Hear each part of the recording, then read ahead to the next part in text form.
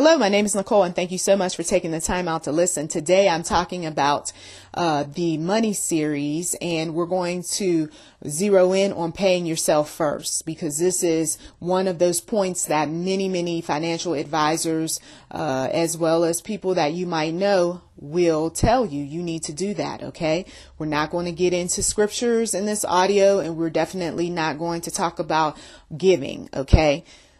The problem that many people have, especially believers, is not about giving. The problem is making sure that the needs on the home front are taken care of first and foremost. Okay.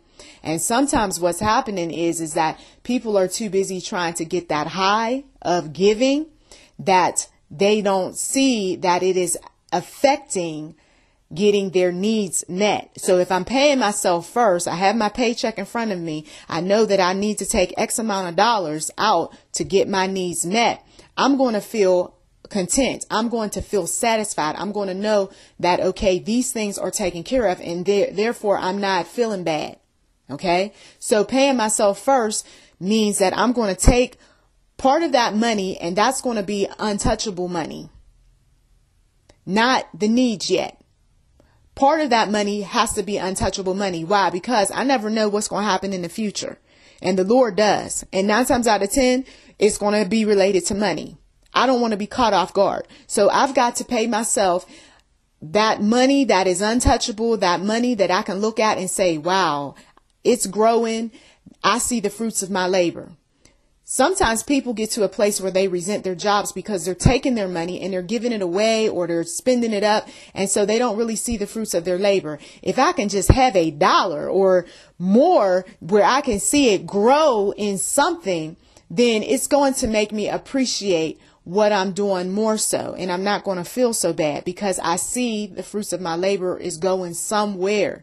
Okay. That's going to benefit me later on. So you're paying yourself first with that money that's untouchable. And then, of course, there's that money that is going to meet your needs. Okay. So you're coming up with, okay, I need these clothes or I need these shoes. Do you really need them though? Because if you already got a wardrobe full of clothes and there's no place that you're attending anytime soon, and you already got a bunch of shoes, and you know that you really don't need any more shoes. I mean, really, just to match an outfit, that's not good enough. That money that you would have put toward those wants, you can use that and put it towards the needs, like paying off some debt, for one. Okay. And I know this from personal experience because I'm walking in it right now. The other thing is that if you are having trouble figuring out, well, how much exactly am I supposed to pay myself? I will tell you that since in the church, they like to porch 10%, 15, 20%, what have you, pay yourself that.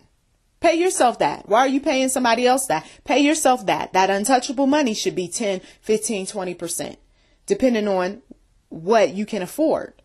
And you can get a good idea of what you can afford based on how much you've been spending last month, the month before. Okay, take a look at how much you spent last year. What were your needs and what were your wants? And then you'll be able to come up with the money, because the first thing people will say is, well, I don't have enough money and I can't afford. Yes, you can. Well, you don't know my money. Yes, you can.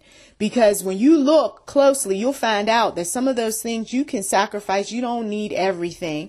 Some of those memberships, things that you do around the house or don't do around the house, but yet you're paying for them, or things that you're participating in, holiday celebrations for one. Does everybody need a birthday gift? Are these people who, if you were in a dire strait, are you able to go to that person and they're going to make sure that they hook you up interest free without having to pay them back?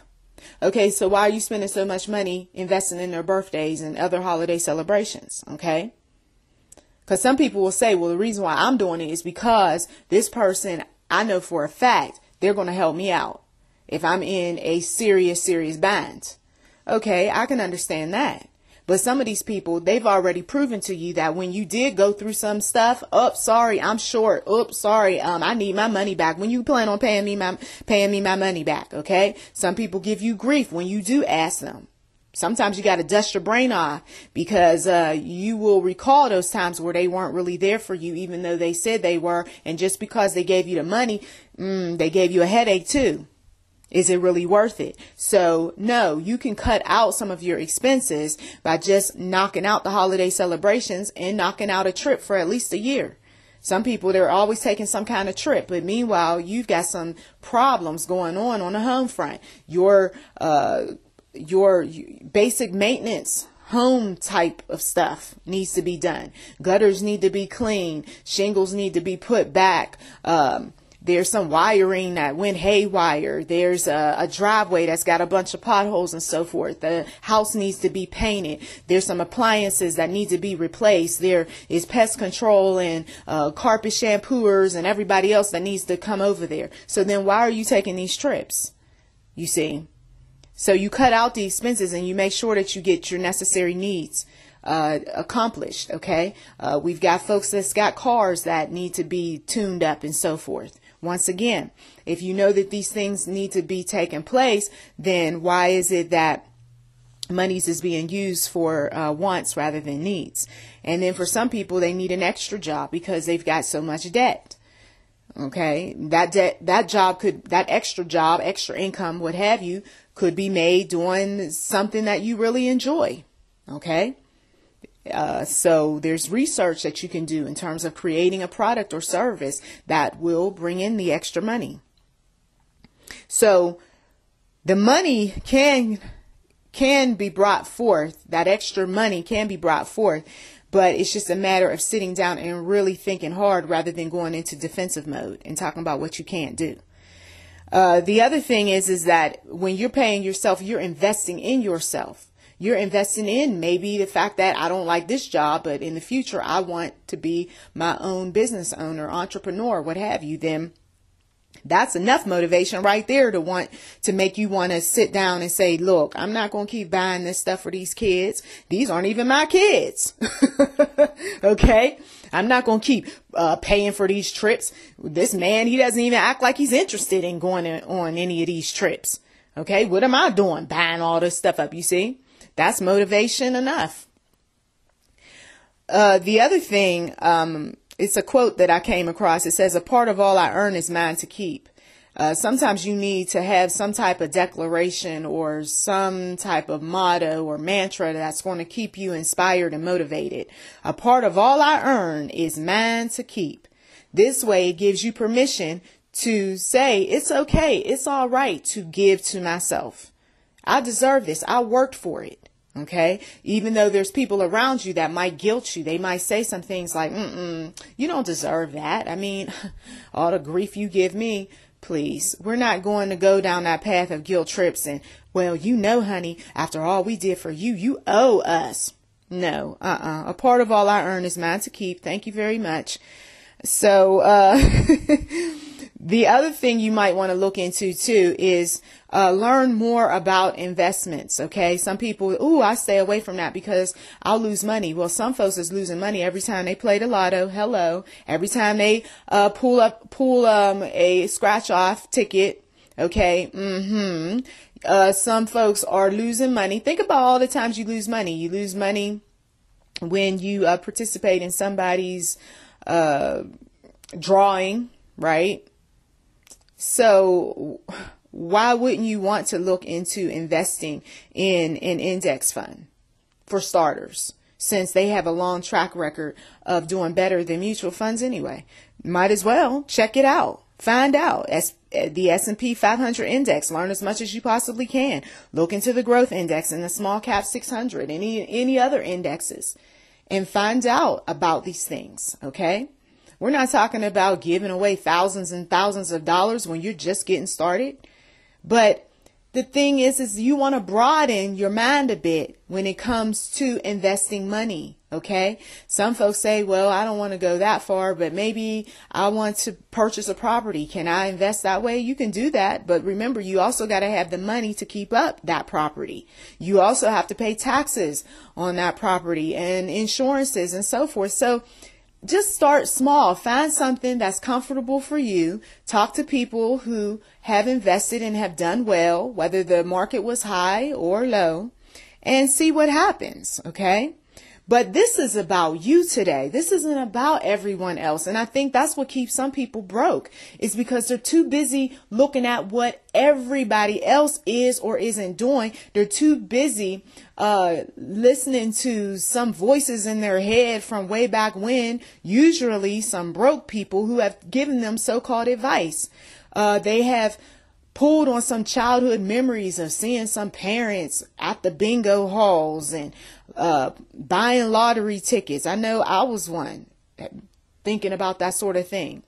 And maybe, just maybe, oh, I might win the big one. And then when you start talking to people and they say your chances of getting hit by lightning are greater than winning the big one, then it brings some things into perspective, at least for me. Now, for some people, they get that information and they still will continue to put that $1, $2, $3. And sometimes it's not even about them really winning a big one. They just want a little bit of hope because their lives aren't that great right now. They just want to feel something positive. And so, okay, I'm going to play this game and maybe this will uplift my spirits for a while. And it does temporarily. And then it's back to, especially when you find out that you didn't win. So these are practical tips. Focus on yourself first and foremost. And then we're going to talk about those other things where you've got people and organizations that's kind of pulling on your finances, okay?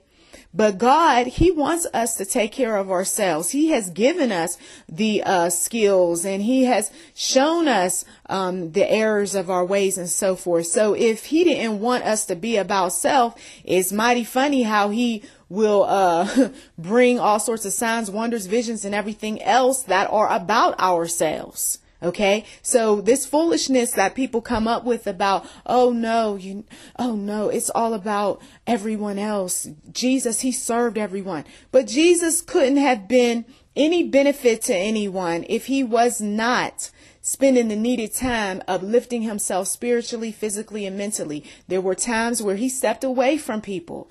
He talked with the Lord. He had times where He was talking about Himself and what the mission was. There were times where He demonstrated things, okay, to show people who He was, okay? So we can't say that, oh, He was just totally zeroing in on everyone.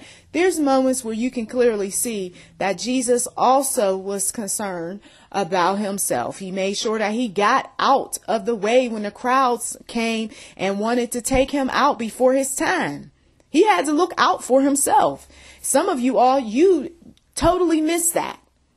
If Jesus at times had to look out for Himself, He knew He was on a mission. He knew He had a calling. He knew at times that He was going to even have to talk about Himself, and He would have to spend some time alone and pray to His Heavenly Father by Himself, and that He couldn't rely on the disciples. Then why is it that there's so much focus on other people and what other people are saying and doing and so forth? Okay, so give glory to God, but at the same time, thank Him for yourself. Okay, and thank Him for the accomplishments that you have made using Him, right? At times you had to pray to Him and ask Him to be with you and be with other folks and so forth. So give honor to God and also be grateful for yourself and pay yourself and do the necessary things that's going to increase your wealth.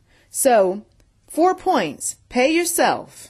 You're going to put aside some money out of that money that you pay yourself, which is going to be your untouchable money. You don't touch it. This is money that you're going to use to put into something that is going to grow your money. Okay. Maybe you want to start with a savings account because, well, it's conservative. I am not ready for anything big. Then start there. But then you also want to educate yourself on things like the SP 500 index and growth index, small cap 600 and so forth, and any other indexes, in addition to some other ways to invest your money. Okay. small ways.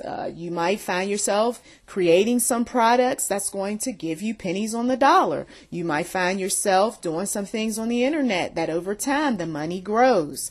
You might discover some things that you can do, some services you can provide the community. Once again, bringing some money to yourself. Okay, so there you have it. We will get into some other folks and some organizations and some things in other audio dealing with money. So thank you as always for taking the time out your busy schedule to listen. You've been listening to NM Enterprise 7. Please do subscribe. Check the description box for anything that might be of interest, and we do welcome donations. To God be the glory.